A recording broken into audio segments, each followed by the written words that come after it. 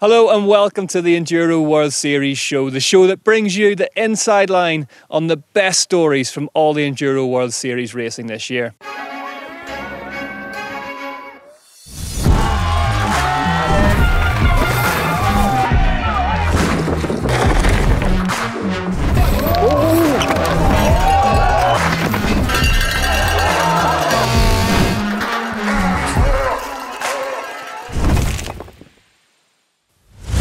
This week we have a bit of a treat for you. We are in France for the first ever standalone EWS-E, our very own international e-bike race series, where we pit the latest of modern technology against the toughest stages. And believe me, there is nowhere tougher than right here in Valberg. Before we get out onto the frankly alien terrain of this unique corner of southern France, though, let's get a quick recap of the winners and losers from the previous two rounds.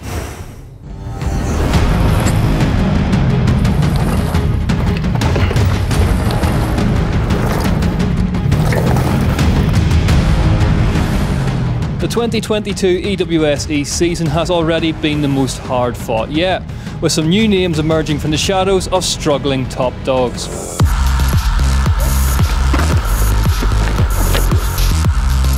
At the opening round of the year at EWS-E Tweed Valley, it was the star of 2021, Laura Charles, on her new squad, Miranda Factory Team, who took the victory ahead of Tracy Mosley.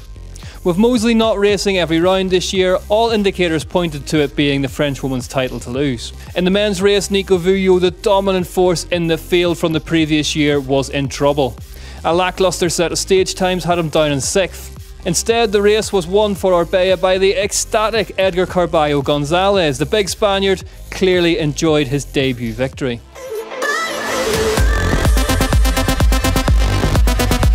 The second round was fought in not one but two countries, Austria and Slovenia.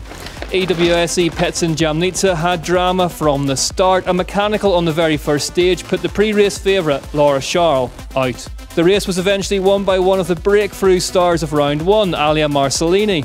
The Italian duked it out with Flo Espinera for the victory all day long. But a crash for Flo in the final stage saw her falling down to third, and it was Specialized Sofia Wiedenroth jumping into second place. The men's race was a battle royale with 5 different stage winners in the opening 5 stages. The top 3 changed almost with every new check-in, with the podium slots at times covered by the same second. But it would be the winner of the first ever EWS-E, Yannick Pontal, who took the victory from Thiago Ladera, with Carballo Gonzalez in third. Only 2 seconds covered the top 3 after 61 kilometres of racing. As we arrive in France, Carballo Gonzalez and Marcellini lead the way in the overall standings.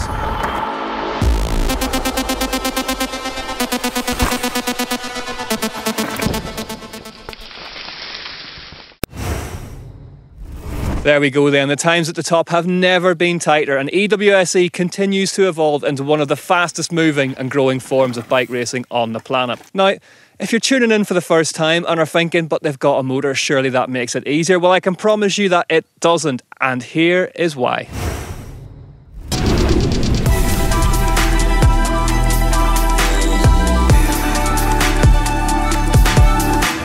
Not simply an EMTB category in an enduro race, EWS-E brings its own challenges and difficulties. The distance covered, metres climbed and descended, and tight time constraints mean that racers are riding at close to maximum effort for the entire race. But just how hard is an EWS-E race? Definitely harder than the normal EWS, I would say. Pretty savage day so far, 2 races in, and yeah, just constant. Everything is much faster. Of course, it's harder for the arms. We do more elevation. Each race consists of between 8 and 12 stages, split into 3 different loops, with around 1,000 metres of climbing in each loop. Riders have to think carefully about their battery management in order to maintain power throughout the race. Power stages are timed uphill stages that require all of a rider's skill and concentration to ride up cleanly, along with a healthy dose of e-bike power. The riders have gravity on their side for the remaining stages, but these are just as physical and demanding, running downhill at lengths of between 1 to 5 kilometres or more, and dropping several hundred metres in elevation. Riders can expect high speeds, steep descents, rocks, roots and technical features, all with a heavier bike to keep under control. These time stages are linked with liaisons, which, whilst untimed, are crucial to the race. It's so hard. I think what a lot of people don't realise is the liaisons. So like when we're out there, we do multiple loops, but the liaisons in between are like at a tempo pace or whatever the speed limit is of the bike. So if it's up a fly road or a single track, you're on boost or just below, just to make it to the next stage. So like the physical requirements over a 6-hour, 7-hour day are huge, man. If a rider is late for their designated start time, they will receive a time penalty. And these times are tight, offering little recovery time between a rider arriving at the start of a stage and dropping in for their run.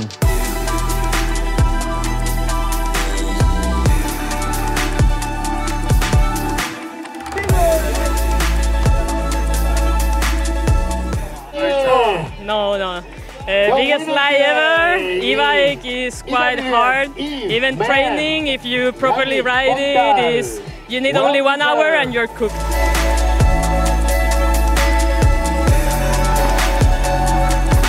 Whatever you think of e-bikes, you can't in all seriousness say that this sport looks easy. Told you it wasn't easy. E-bike tech is evolving almost as we speak, and racing is a big part of that. We headed to the pits to search out all the latest and greatest race hardware. The EWS-E has become a proving ground for bike brands to put their latest and greatest hardware to the test. We went on the hunt in the pits to see what bikes the top riders are racing here in Valberg this weekend. Series leader coming into Valberg, Edgar Carballo Gonzalez, has been riding his Orbea Wild FS to great success this year. It is 160mm of travel in the rear and 170mm up front. The big man has opted for a coil shock and a Fox 38 fork to keep him under control. We can also see the new Galfer Shark disc rotors that have an interesting looking braking surface, said to improve performance and stopping power. A 600-watt-hour Bosch battery and motor system power Edgar through the big day of racing.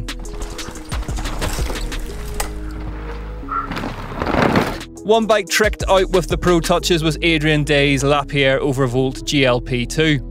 A nifty little bit of Velcro to move the Bosch head unit off the handlebars and out of his way. Adrian has also made use of a gap in his frame, taping it up to store everything you might need during the race. A clever little hack for anyone with space on their bike. Adrian has opted to go with a 500-watt-hour battery this weekend to help keep the weight of the bike down. This bucks a trend we're seeing in the rest of the paddock, with riders going for bigger batteries.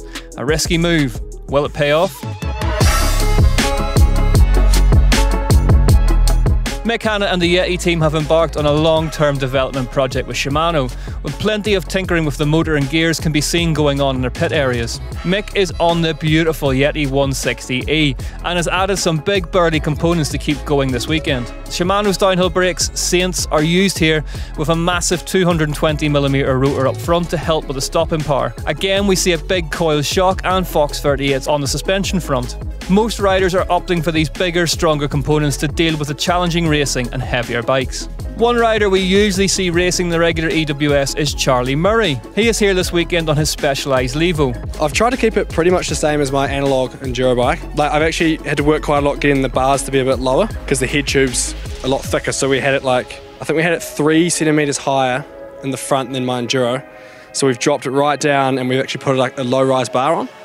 So the handlebars are now pretty much the same as my enduro. One interesting change was in his suspension setup, adding max tokens in the rear and 2 extra into his fork to deal with the extra weight of the bike. He's also gone all out on the braking power with 220mm rotors both front and rear. This thing's like 8 kgs heavier than my enduro race bike, so we need all the stopping power we can get.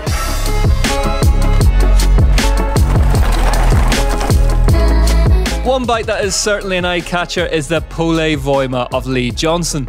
In this bling gold colour, you need to be fast to pull off riding this bike. Pole have really gone all out on the suspension with a whopping 190mm of travel. We're not far off downhill bike territory here. These are just a few of the beautiful looking bikes we can see here at the EWS-E Valberg. This new sport is helping bike brands push their products even further, and I, for one, look forward to seeing it continue.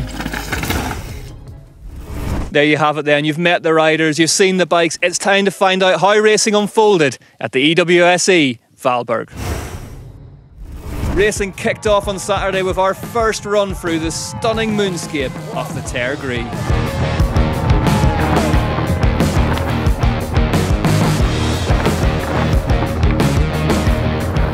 And seeing as how we're in France, it was two French riders riding for a French team who led the way after the opening 2 and a bit kilometres.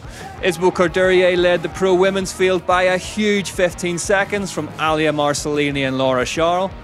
It was Courdurier's teammate Adrian Day riding with a broken foot who came out on top by 4.4 seconds from Andrea Garibo and the series leader Edgar Carballo Gonzalez in the pro men's race. Come Sunday morning, it was a question of who could catch the flying French.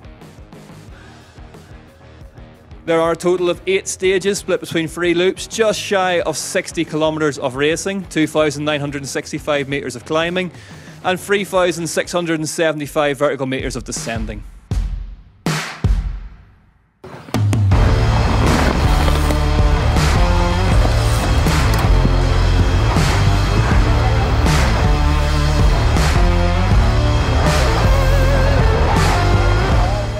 After stage 4, Isabelle Courdurier had amassed a mighty 34-second lead ahead of Flo Espinera. In the pro men's race, it was Antoine Rouge who led the way by just 0.3 of a second.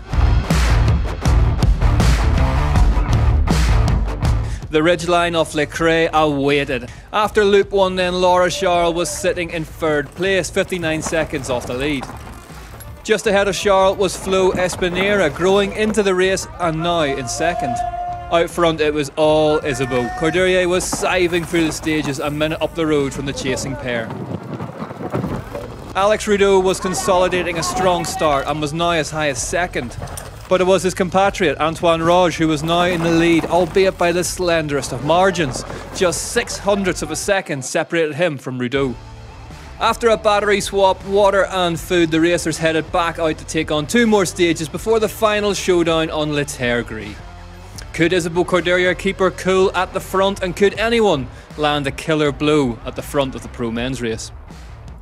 There was drama aplenty in the pro women's field. Series leader Alia Marcellini was out. She didn't make the start of stage 6 due to illness. Hard today. I'm really tired. I don't feel really good. But even more dramatic was the fact that Isabelle Courdurier too would soon retire. The 2019 EWS champ crashed out, injured her foot and was out of the race. Laura Charles inherited the lead and now found herself 20 seconds to the good ahead of Flo Espinera with just 1 stage left.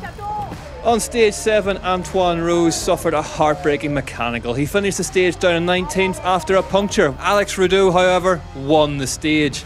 His lead was now 22 seconds with only 1 stage left to play for. It would all be decided on Le Terre-Gris. Flo Espinera won on the final stage of the day through the stunning grey earth, but the wait for her first EWS-E win would have to wait. Just 0.3 of a second behind her on the stage was the race winner, Laura Charles. Charles took the win by 19.5 seconds from the Chilean. Laura Charles took her 2nd win of the year ahead of Flo Espinera. Adrian Day's bid for victory had faltered with a mechanical on stage 7, but he had won on Le Terre-Gris the previous evening and promptly decided to do it again. It came at just the right time too. Day's pace had been sensational all week, and that final stage win would be enough to secure him 2nd on the podium ahead of Antoine Rouge. There was to be no catching Alex Rudeau. The Commencal Enduro Project racer took his very first EWS-E victory in some style to the delight of the home fans. Really good. Not a good beginning on the 2 first stage. After I'm really confident on the bike, and the other long stage was better and better. So in the pro men's there is that debut victory for Rudeau, Day 2nd and Rouge 3rd. Yannick Pontal was 4th, and the first non-Frenchman was Charlie Murray in 5th. She may still be waiting to open her win account, but Flo Espinera now leads the way in the pro women's field from Laura Charles and Alia Marcellini. And in the pro men's, Yannick Pontal has the leader's plate. Edgar Carballo Gonzalez is 2nd, and Andrea Garibo is 3rd. Espinera and Carballo Gonzalez's superb form this season ensures the Orbea Fox Enduro team lead the way in the team's championship, just ahead of Miranda Factory team, with Lapierre Overvolt in 3rd. Well, an absolutely brutal day out in the stages in some red hot heat, but I'm joined by Josh Crossan. Josh, you survived. How was your race? What a day. It was definitely hot. I think temperatures hit almost 47 degrees on my Garmin out the back there on the liaison to 7 and 6. So 7 hours, 80k, 4,000 meters of vert. It was a big day, Let's talk about, I mean, we've got to talk about Alex Rideau, haven't we? Like, debut win, EWS-E. He's come here from EWS. And just absolutely one of the big talking points of the season so far. Absolutely. An exceptionally talented rider. He finished 7th last weekend in Canada, his best ever result. And also, we were told from Enrico that he's a World Cup class trials rider as well. So on a course like this that's so technical, he was the only rider to clean the extreme liaison to 6. And that was a ridiculous feat. That makes zero sense to me, but incredible all at the same time. But now we talked about his trials background. There's another thing that we've kind of seen throughout the weekend, in that a lot of EWS racers have come to this first ever EWS-E standalone round, and they've done well. Yeah. How big a part does the pressure play in it? Because they don't have anything to prove. They're just here to have a go at e-bikes. Big time. They've all come off a huge race in Canada. They're coming here for a bit of fun. It starts their next break coming into Whistler, so there's no pressure. They can come here and have fun. The trails, the tracks, the stages, the mountains, the heat, everything here was pretty wild. And Yannick himself said that he was playing his cards today for the championship. So he played his cards, didn't push too hard. He had a lot of pressure on his shoulders, but he was playing his cards for the championship. Whereas Alex, Adrian, Yoon, Charlie Murray, there's a bunch of cats in there in the top 10 who had exceptional rides today. I mean, they're exceptional athletes. So to come across here, it's not like they've just jumped off the couch and jumped on their bike. They're already world class. It shines more light on the e-bikes. I just wish they weren't so fast. Right, let's talk about Adrian Day. Adrian Day, he's arrived here, and you'll know yourself, one of the big things about, you know, bike racers is you guys love just that sort of hard edge. And he was there with a shoe 4 times too big for his foot because he had a bolt out the end of his big toe, and he was on flat pedals. And he won that Terre Grise stage twice, and he, you know, finished second for his troubles, and just an unbelievable performance. An unbelievable athlete. I mean, Adrian Daly's been one of the best athletes we've ever had for EWS. Unfortunately, his career's been marred by injuries and flat pedals today. I mean, 1, 2, 3 on the podium.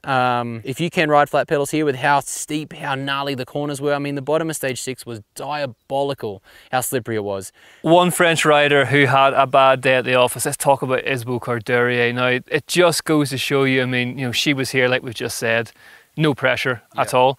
But at the same time, it shows you just how fickle enduro can be. You know, we were in the edit writing the script, and we're like, you know, she's got a minute's lead, and then one crash, and all of a sudden, the season looks in jeopardy now with that foot injury.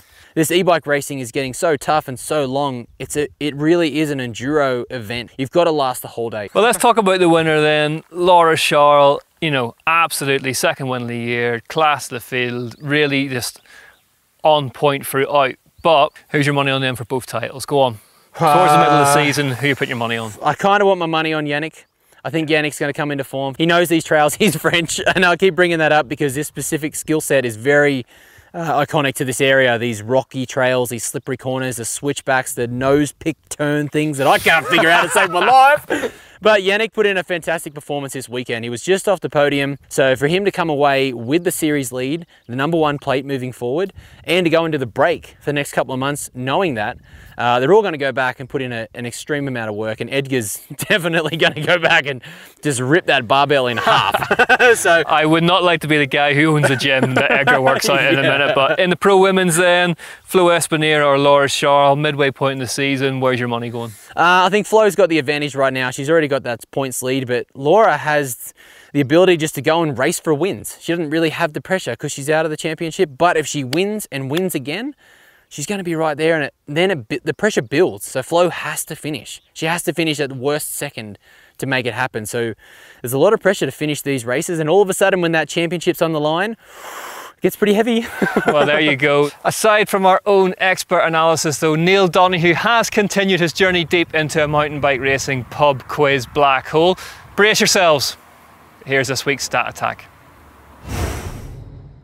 Stat Attack, let's get to know the EWS-E Series contenders so far by looking at the best results of their racing careers.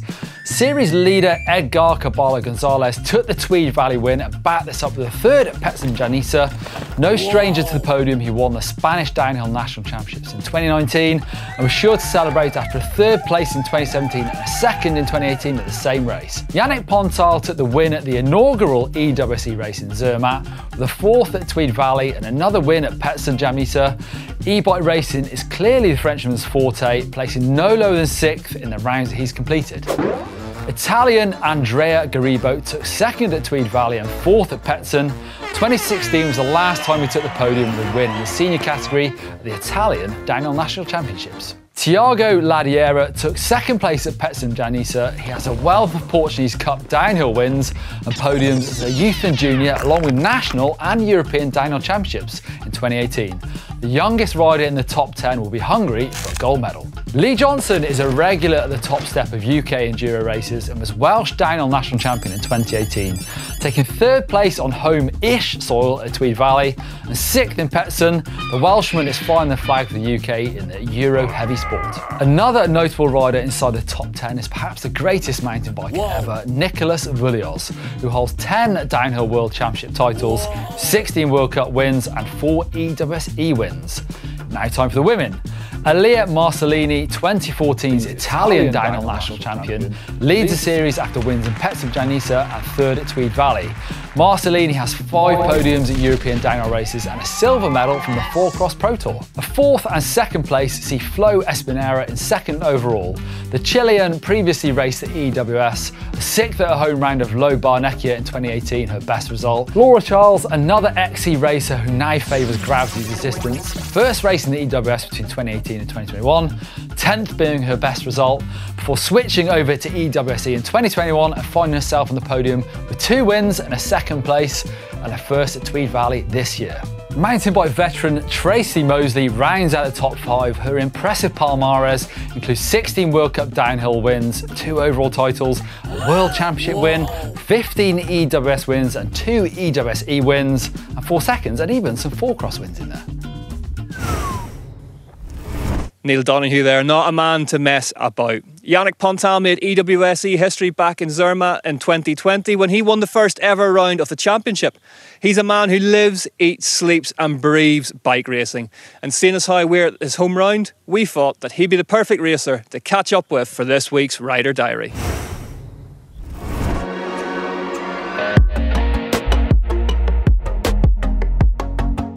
I'm Yannick, I'm riding for SRAM and I'm a e-mountain biker. I work for the French distributor for Trolley Design. I manage like inside sales, some marketing stuff for France. So I won the first ever Enduro e-bike race. It was a big surprise, but I don't know, there is a part of chance, but yeah. I was in a good shape, you know. It's a pre-race meal, you know, like before the race we're enjoying to share some moments together, to eat some good healthy food or not, and drink some beer. So yeah, it's a really cool, relaxed moment together before the race. Do you want? Yeah, oh yeah, hell yes. Yeah, cheese me up. There we go.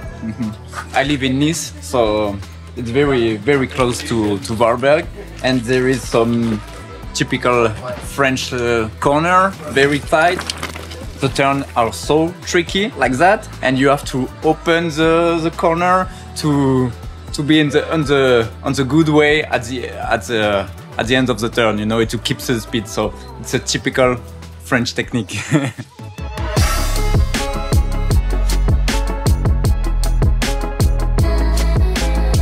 Yeah, it's a practice day. We will go to the first loop and we will discover the very fresh stages. And the biker is ready. We will test some different setting on the fork, and yeah, we'll see. And looking forward to discover the new tracks.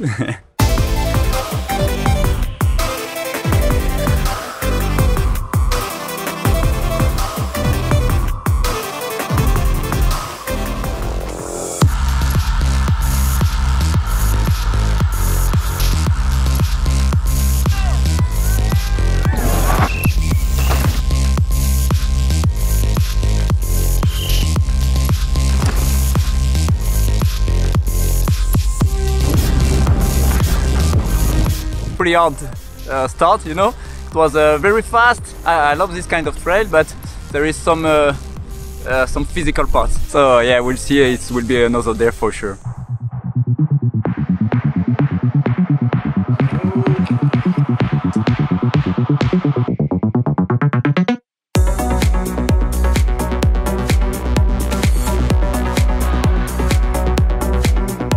Oh yeah, yesterday was a long day. I think I have a too safe run, but it was so loose, very dry, so I'm happy with that. This morning we are going for 8 stages, a little bit more stressful than usual, you know. We are at home, I want to give my best, so we will see. I will try to enjoy and to be relaxed. Yeah, we'll see, but I will try to enjoy like in the practice. Ready? Yeah, man. Yeah.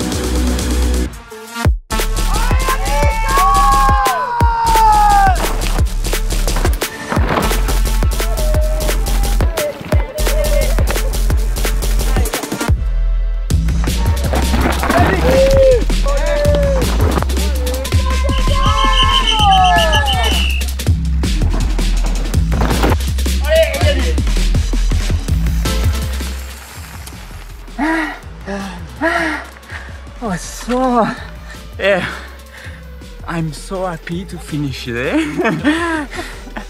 Yeah, just one flash, no mechanical. It's always an adventure. So happy to finish. Yeah, this morning I was not good on my body. Not a little bit too stressed, and this afternoon was better on the longest one.